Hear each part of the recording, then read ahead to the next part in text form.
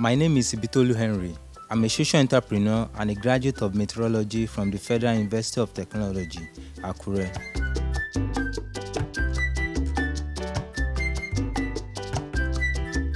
Growing up as a kid, I've been fascinated by the stars and planets, and everything about space has always amazed me. As a result of this, I'm currently volunteering as an analog astronaut with the Space Generation Advisory Council, a youth-led organization of the UN.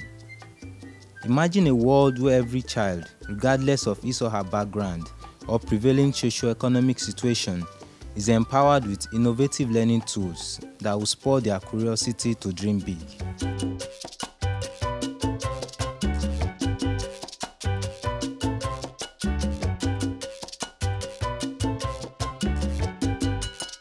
In late 2016, I heard about the GE Lagos Garage from the Opportunity Desk website and later went on to apply for the Fall 2016 program. After pitching my idea on how I intend to manufacture affordable telescopes for use in Nigerian schools using 3D printing technology, I was fortunate enough to be selected out of over 1,800 applicants to participate in the program with other 24 young Nigerian entrepreneurs.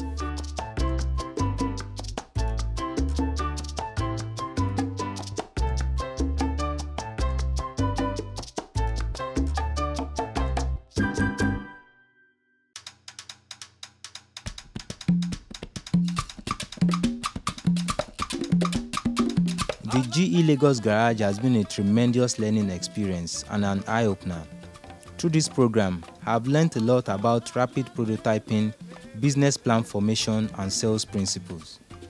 I was also able to design, print, and refine my model using the 3D printers at the GE Lagos Garage.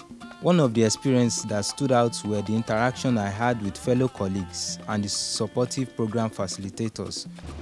Assuming I printed this one like Bogun Wonubai, separate to Wonu, but this thing cannot still. Yeah, but you would have printed this separate and then printed this one also. Who helped me refine my ideas further and also helped me to figure out how to get this product into school.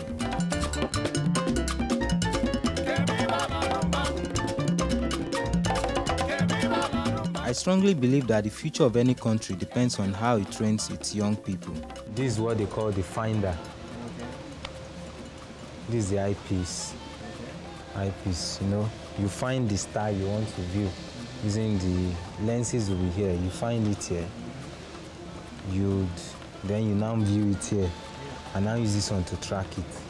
And I'm thereby advocating that the Nigerian government should invest more in education, and not just the normal reading and writing education, but to invest more in quality and innovative tools that will spur the young ones to dream big and to think out of the box. And I'm thereby calling on the government to collaborate with private sectors like GE to bring these emerging technologies that would help create an environment for innovation among Nigerian youths.